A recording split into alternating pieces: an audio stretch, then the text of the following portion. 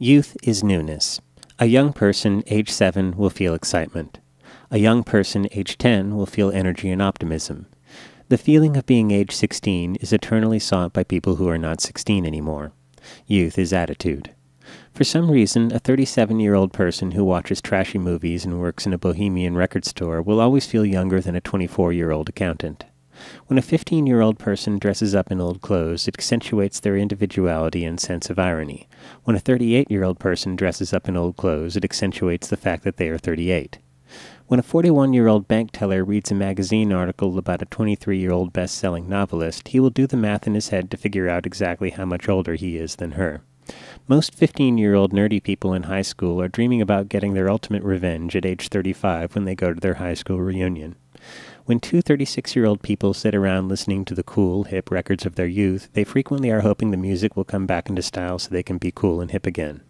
If you watch the James Bond movie You Only Live Twice with a 26-year-old bald person, he will always point out that Sean Connery is wearing a toupee.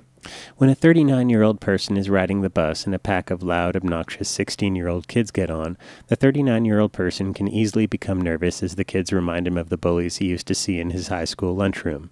He will often spend the rest of the bus journey picturing the kids 25 years from now, working in dead-end jobs, having totally wasted their lives. Whether he admits it or not, a 49-year-old man can still be traumatized by when he got his shorts pulled down in gym class when he was 10. Many 41-year-old men who have gone through a divorce will think to themselves, it sure would be neat if I could hook up with a 22-year-old girl.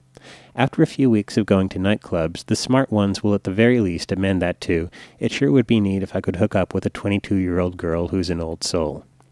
Regardless of how precious youth is, many men would pass on being Bill Gates at age 35 to be Hugh Hefner at age 50. If a person starts smoking at age 16, later on when he tries to quit, he will frequently have to battle the thought, all I have to do is smoke a cigarette and I'll be 16 again.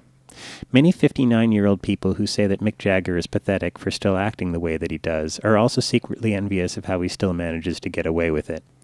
I've often wondered if 16-year-old juvenile delinquents who hang out in convenience stores and parking lots will still have a nostalgic fondness for convenience stores and parking lots when they turn 53.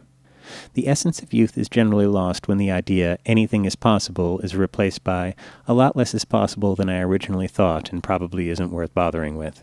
One of the main reasons why older people get nostalgic about their youth is that when they were young, they didn't know how things were going to turn out yet.